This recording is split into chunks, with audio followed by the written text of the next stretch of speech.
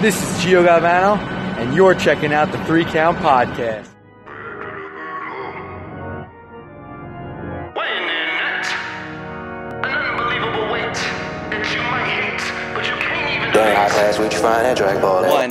Welcome everybody to another great edition of the 3 Count Podcast presents Now Entering the Ring. I'm your host, Clifford Red Dog Miller. That's right, the man that leads you up this mountain called wrestling. But like every good Sherpa, which you can call me, you got to have someone that's been there before or someone that's done it. So I go out and find somebody new every single time, and it's never about me, but it's about who's entering the ring. So today, you can find this man on ACW, TPW, SCWA, HWF, HWT, C3W, and the trifecta itself. He is simply fantastic. Mr. Fantastic, Will Knox. Hey, what's up, 3 Count? How y'all doing tonight? Bruh, this has been a long time coming. Yes.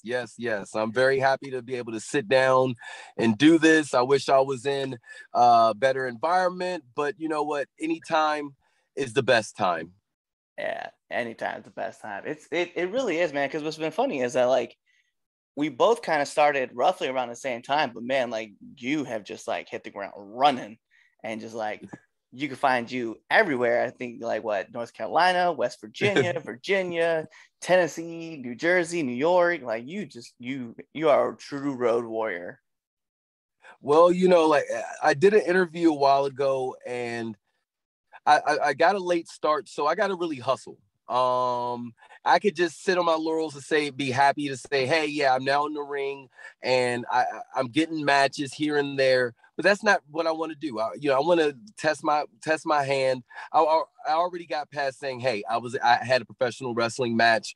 I want to show the world what I can do. I want to learn as much as I can, and I'm enjoying this ride. You know, Road Warrior, I'm just taking any opportunity placed in front of me because each time I get in that ring, I get a little bit better, and I just want to see where this ride's going to go. Yeah, I like it too, man, because I know like certain people will talk about like, well, what have you done? And be like, I know you for a fact could be like, oh, well, I've been to places that you haven't even touched. So like, I'm well aware. I'm well aware of watching the hustle game get put down to work, man. But I'm going to ask right off the jump, who is Will Knox?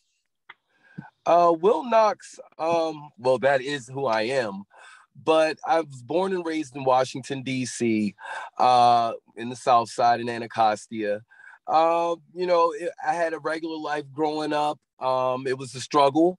But, you know, eventually I ended up coming out to Northern Virginia, getting into high school, got into wrestling, and really took a stride in that. And it was kind of also easy because it was during the Attitude Era. So there was a resurgence of some pro wrestling, and it was cool to be a wrestling fan again. But me, I've always been a wrestling fan. But, you know, you just weren't the odd one out wearing wrestling T-shirts all the time. And it was kind of funny. Tonight, I was telling you before we started, the reason I'm in my car is because my high school is actually having their anniversary. And so I came, and there's homecoming this weekend. So I went out to the game and actually saw an old buddy of mine. And he looked at me like, Dad, Will, you're still wearing those wrestling tees and stuff, and didn't really take a, look at what I had on. But thanks to honorary wear. But I was like, Taylor, I wrestle now. And he was like, oh, shit. And he's like, man, I'm so happy for you. I'm glad, I remember back in the day, you always was talking about doing it, but I'm glad that you're out doing it. And then like he looked online, it's like, oh shit, you are doing it. Yeah, it's been a trip, man. Cause like, you said it best, man. Like you're a late starter, and like, just like me, man, like we both, like, I think you got like a year on me, but like we're it's not like we're spring chickens, man. We're in our late 30s and we just jump into the business. We're like, bro, let's get into the sport. And like, yeah, I know I've had a couple of friends of mine tell me from back home, they're like, bro, like, we never thought you would just go do it. They're like, we knew you were a wrestling fan, but it's cool to see you do your thing now. And I'm like, nah, man, like I appreciate it. I really do. But I'm curious, man, speaking about getting into the sport. So how did you get into the sport? Like as you obviously said that you were a fan as a kid. So I'm just very curious, like, how did you find your way into it?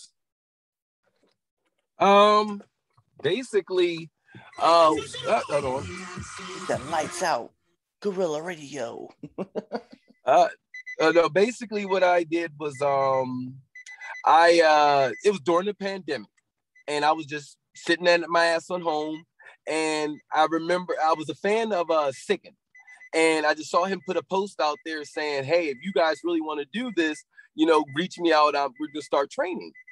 And I remembered that, and so I then I just went. I reached out to him, and then he told me trainings on the weekends, and I came out. Bet, man. I was excited. I remember like seeing you, and at first I was like, who the fuck is this guy?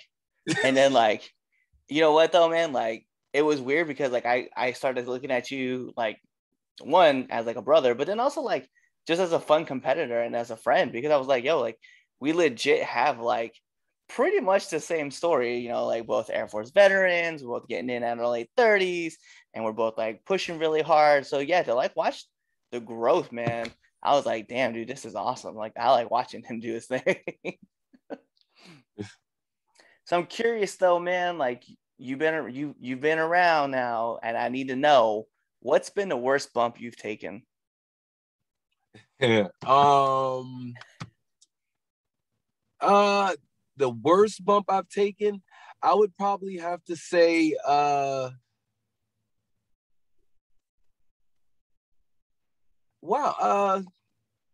the most unique. I would say none of them's actually been bad. I haven't been hurt by any of them. So I would say the most unique bump I've taken so far was Mr. Grimm's finisher. That was like the first time I took like a real high impact finishing maneuver. Mm-hmm. So the nervousness of taking it, and plus, I mean, bam, it's a DVD jackknife. So I was a little nervous, but he took care of me, and it was comfortable. But I would say it was the most unique because that was like so I've never taken a burning hammer, I haven't taken a destroyer, but that was the first something like okay, that was cool, and so. That's I'm cool. hoping that there's not going to be like I'll be like, oh man, I fell off this one day. I'm sure, knock on wood, it's wrestling and things happen, but so far, God willing, I haven't had that, oh yeah, this happened, and I thought I was going, Right. No. I understand because I have that. I know a lot of people have asked me, they're like, are you planning on doing like ladder matches and stuff like that? I'm like, no, man. Like if I was like in my mid 20s or like even guess my late 20s, early 30s, yeah, I might ride with it, but pain feels different when you get older. I'm not looking to do something crazy. So that's like yeah, it's even not like gone, it's not there, it's not gone the middle of the next day. You feeling it for about 2 or 3 days. yeah, and then you're just like then you just walk around like you feel like you have a cane, even though you might not have one. Like, yeah, no. Like so all right. Well, aside from being like that being one of the more unique bumps they've had, so what's been the hard who's hit you the hardest? Who's hit me the hardest? You know, I would I would say Bam, because Bam and I actually like to go out there and have a little bit of fun. We were talking about the postman who Yep. shows up, delivers, and leaves. That's what he does. Yeah. Yeah, we've had him on the show too, and yeah, he talks about how he likes to work, and it's yeah, he's a unique individual too. I have never seen someone get a crowd so fired up like he does. Yeah, I mean, to sit there and just see someone bring such like a energy out of them, especially to face them, it makes your match a lot easier and it makes it a lot more fun. Yeah, I know. Like I remember like the first time actually watching him work. Uh, we were at ACW last year, February, right before the pandemic happened, right? And he came out and he was doing this thing, shut up, shut up, shut up, shut up. And he walked up to this kid, and this guy like reached out to give him a high five. He's like, no. You're white, which means you have the coronavirus. And I don't shake hands with white people. And he just kept walking on. And I was like, and this guy next to me was drunk though. And he goes, man, fuck him. He's like, I could beat his ass in real life. I was like, well, he's already got it on your skin, dude. He's already won this battle like 9 times out of 10. It's like, He's just, yeah, Bam is a unique individual, man. Yeah, I mean, me and Bam talking. I was like, it's so funny, you know. We'll talk to each other like he's streaming to the crowd, you know. Yeah, but it's all in love. I'm like, I have great conversations with him, but he's a very entertaining character. he is, and he's very knowledgeable too. Like you're right. Like you can ask him about stuff, and he always has like crazy ideas that he's coming up with. So he's definitely a fountain of knowledge that you can, learn from. So, what's been like the hardest lesson that you've had to learn so far in the business? Patience, and you gotta keep. I mean, what I've kind of learned is like, as you start to get at certain match, points, and after having certain matches, you look back like, oh, and you see all the things that people keep saying to you, and then everything starts to click in. And so, patience, slowing it down, slowing it down. Yeah, that's something I'm definitely gonna have to keep working, because you want to tell a story, and you want to be able to connect with people outside of your own head. Like, sometimes we get in like, I got you got your match, you want to do this, but then you sometimes disconnect from the people that are there to see you. And so that's one thing I got to connect, go slow, and have patience. If you have patience and faith, all things will eventually come to you. I like that. I like that a lot. So I know this probably wouldn't be like the fairest question to ask you, but I'm going to ask this anyway. If you have someone who's an up and coming wrestler ask you for advice, what advice are you giving them? I would tell them, work hard, get in there and train, and as well, go learn as much as you can. Wrestling, you're going to learn so much from so many people. Some people aren't going to want to help you. A lot of people are. Also, just listen and observe. In the Air Force, we always told, pay attention to our surroundings. Pay attention to your surroundings. There's advice almost everywhere you look in the wrestling locker room. You might be able to be in a locker room with a lot of names or veterans, and you have that opportunity to sit and hear them call out their matches, the ideas that they have or the things they are talking about. Those are little nuggets that you pick up and can help you out. As they say a lot, shut up and open your damn ears. Take the cotton out your ears and put them in your mouth and just listen. I've never heard someone say, take the cotton out your ears and put it in your mouth, man. That's the first time hearing that. All right, man. Well, seeing that you've been traveling around and, we're still relatively new to business, and a lot of people don't know who you are. So give me one do and one don't of the locker room. One do, you go in and you show respect. You go around and you shake hands. You introduce yourself. If there's a veteran there, you show respect. Respect is, the basics. So hello, sir. You don't have to be robotic, but just show respect. And the don'ts, well, if you're not on the show, if you're not, kind of be seen, not heard. Don't be in the way. Don't stick out when you don't need to stick out. Right. I like that. You're there to make an impression, not a bad one. Yeah, I like that a lot. I know like a couple opportunities have come to me because like I've just like showed up, helped out, didn't say anything, just kind of kept my nose to the grindstone and just kept it pushing. So those are really like all my hard hitting questions. So we got to get into the second best segment of the 3 Count podcast. People ask me, what's the first? I tell them it's the Red Dogs Power Rankings that you can find every Sunday on our debate show. But that's not what this is. This is the 3 Count podcast, 10 count questions. Mr. Knox, this is how it works. I'm going to fire off 10 questions at you rapid fast. Whatever's your first answer, that's your answer. You ready to play the game? Yep, let's go. All right, we're going to put on the imaginary timer for added pressure. Bing! And here we go. SmackDown or Raw? Raw. Favorite movie? Ghostbusters. The new one or the original? Original. Come on now. Hey, man. Are you the key master? Hell yeah. Sonic or Mario? Mario. Favorite color? Blue. PlayStation or Xbox? PlayStation.